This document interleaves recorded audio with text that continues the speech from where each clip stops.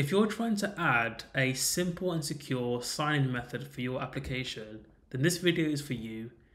So I was trying to do the same thing recently for an app that I'm making on this channel, and I discovered something called Firebase UI, which is an amazing, simple plug-and-play SDK to do exactly this. And in this video, I'm going to show you how to implement the Google and email authentication methods for your app using a basic React application as a demo. My name is Hakeem and I'm a Web3 engineer at eBay, and my mission is to teach you full stack development using the latest technologies. First of all, make sure you have a Firebase account set up. So I've already signed in here. If you haven't done it, it takes literally 5 seconds to do. Once you've done that, head over to the console and add a new project. So we're going to call this React Auth 2, and then disable that, create project, and it's going to spin up a bunch of services in the background because this is all hosted on Google Cloud. Firebase is a really quick and easy way to spin up an application that uses Google Cloud infrastructure, so you don't have to manage any of the actual infrastructure yourself. It's all hosted and managed for you. All right, let's click continue. Sweet. And because we're doing a web application or React app, let's click on web. Let's call this again React Auth 2. We don't want to set up Firebase hosting. It's not necessary for now. Let's register the app. So now we're going to leave this screen up here. Let's head over to the terminal and let's run a couple commands to set up our React application. Okay, so in your terminal, which on Mac is by just doing command space, and then you type in terminal and it opens the terminal. On Windows, it's a different command, but in your terminal, simply paste in this command, so npm create v at latest. This will spin up a new React application. We're going to call it again React Auth 2. We're going to select React, TypeScript, and then we're going to cd into it, so React Auth 2, and open up our Visual Studio Code, code. Perfect, let me close that. In your code editor's terminal, simply paste in this here. So we're going to install Firebase UI, and also React Router to demonstrate the redirect functionality that you get with Firebase UI after a user has successfully authenticated themselves. So let's hit enter, run npm run dev, and let's head over to the localhost. Okay, so we have our beautiful React application set up. Now let's go back to our Firebase console and copy this configuration here.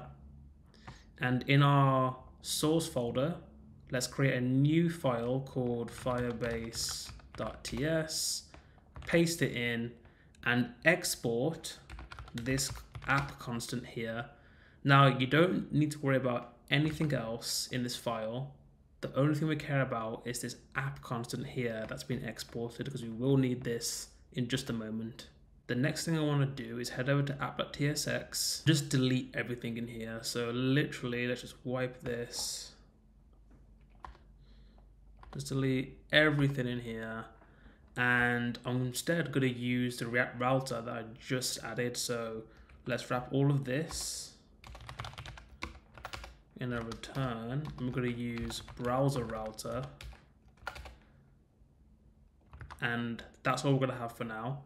Let's create a new file called login, and another one called home. Whoops. And another one called home. Let's export these functions now. So export default function. Yep, home. And then just return this for now. And same in login. Cool. And then in our browser router here, we're going to use import the routes Then we'll just hit save so it formats correctly. We'll need to import another route. It's kind of confusing, I know, but just how the syntax is. So real quick, the syntax for this is a path name, which is just a slash. And then after that, an element, so which React element you want to render. And for our first one, we're going to use the navigate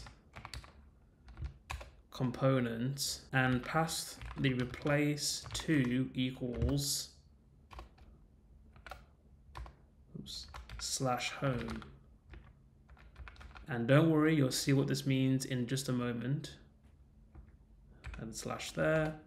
And in our next route, we will have home. And the element will be, of course, home. And the same thing for login. So just login.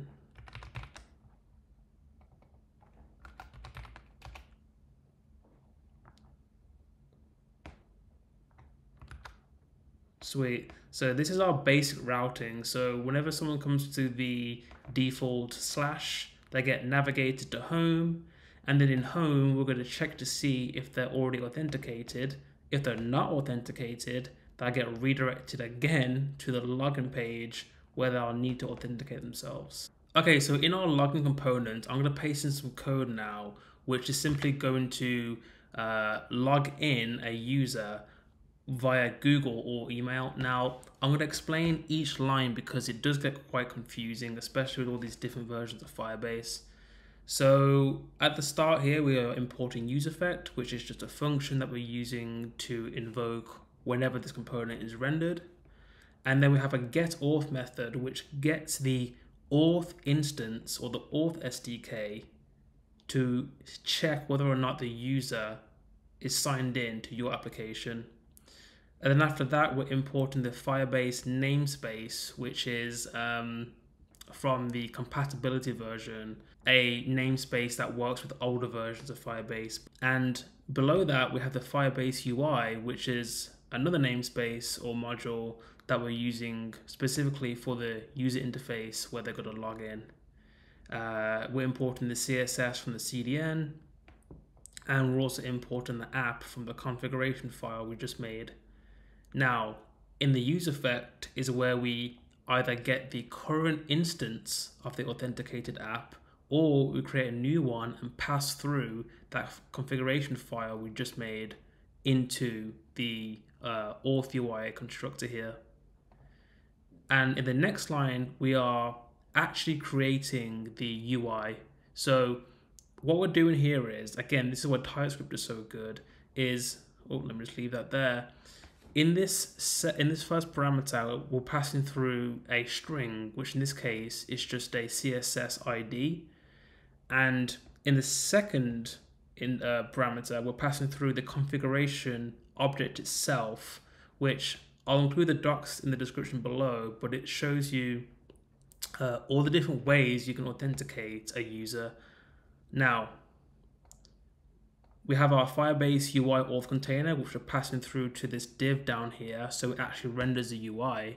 And in the object here, we have our sign-in success URL, which is where we're going to redirect the user to the home page after a successful login. And then the sign-in options here. So as you can see, we have the Firebase Google Auth provider here. And this is my client ID for this instance. Actually, this is for a different application, so please don't hack it. But this is how you set up the sign-in options for the Google sign-in method. And I'll show you how to do that right now. The second part is the email auth provider, which is just you pass through this flag here and nothing else. And there's also an anonymous auth provider, which I will leave for another video because that one is very special. And this credential helper option here is what enables you to auto sign in when you use the Google one-tap sign-in method. So that's that. Let's hit save. What I'm going to do right now actually is let's host up the application real quick. So npm run dev. Let's paste this. Oh, it's already there. Wait, it's got a different port number now. Whatever. So we're here right now. Let's head over to login. As you can see, we have our two providers here. Now they're not going to work yet because we haven't enabled them in the Firebase console. So we can do that right now. But before we do that, I do want to add in the home page first. And again, I'm going to paste in some code just so we can get to the point sooner. So let's paste this in. So we have our navigate function here, which is again using the React router, which will redirect the user to the login page. We have a user state variable here, which just checks whether or not they've logged in. And in this use effect, we're using an onAuth state changed method from the auth SDK, which simply is a listener that checks to see whether or not the user is signed in or any changes in their authentication state. And then after that, we can actually unsubscribe whenever the component unmounts, but that doesn't matter for this tutorial. Below this, we have another function where we're going to allow the user to sign out. So in other words, this component only gets rendered if they're authenticated. Let's hit save. Let's head over to the console again. Oh, sorry, I'm in the app. Let's head over to the root. Cool. So as you can see, it redirected me to the login page. So if I try that again, if I try to navigate to the root path, it's actually going to redirect me to the login, which it should. And now I can demonstrate to you how this will all work. So if I click sign in with Google, it's going to say, hey, this doesn't work. If I try it with email, let's try Web3 made. Hey, it doesn't work either. So we need to actually allow this in our Firebase console. So let's continue to the console here, click on authentication and get started. Okay, so let's enable the Google sign-in method first. So click on Google, click enable, and for the email, just select yours. Now there is one more thing you need to do in the web SDK. Oh, actually no, this will get set afterwards, my bad. So close that, hit save. The reason why that's taking long to load is because it's actually creating a setup for you in the background. So when you enable it, if we head back into this settings here, we'll have this web client ID. You need to copy this ID, head back over to the application, and in the login section, remove this, paste this in, hit save, and now your app will work with Google. But let's finish this off and do the email sign in as well. So just hit save. Let's add a new provider, click on email password, enable.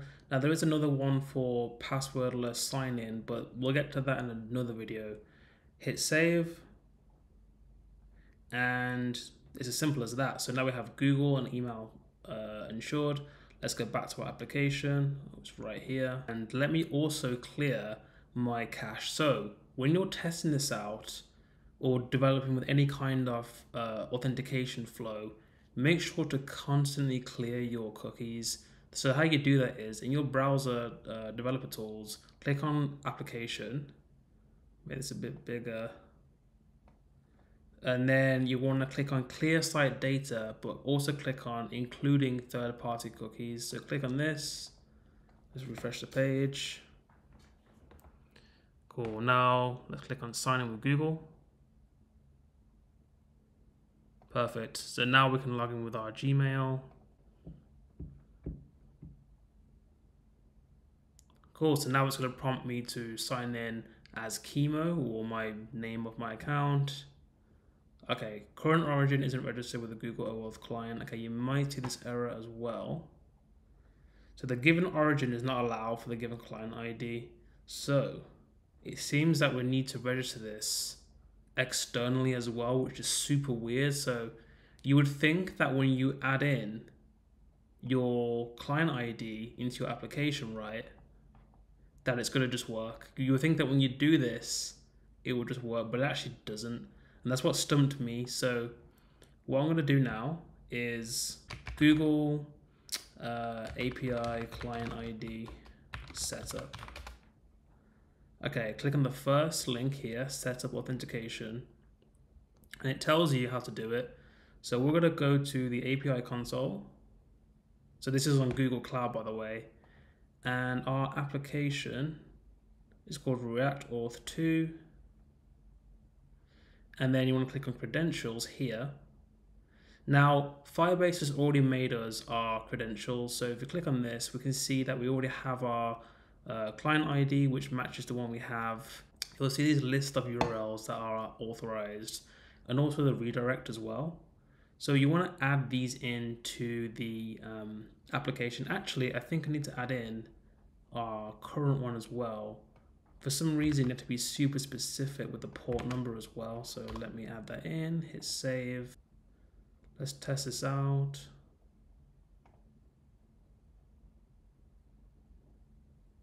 And there we go. So now we're signed in, that works. We can see my name, my email, that's all good.